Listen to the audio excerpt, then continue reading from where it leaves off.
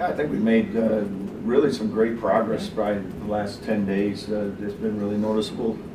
I like you know, the way our connectivity is improving at both ends of the floor. I think we're getting closer to being ready to play a game. We'll still utilize these last few weeks, of course, but yeah, we've made some good strides the last couple weeks. Closer to play a game. Obviously, 2 weeks you got an exhibition. So, what do you need to accomplish before you're game ready? I'm sure it's 1,000 things. Yeah, I still have plenty of stuff that we've got to run. You know, zone offense and defense, that type of stuff. You know, late game situations still are the things that we got to get implemented and you know, get installed before we get to that position.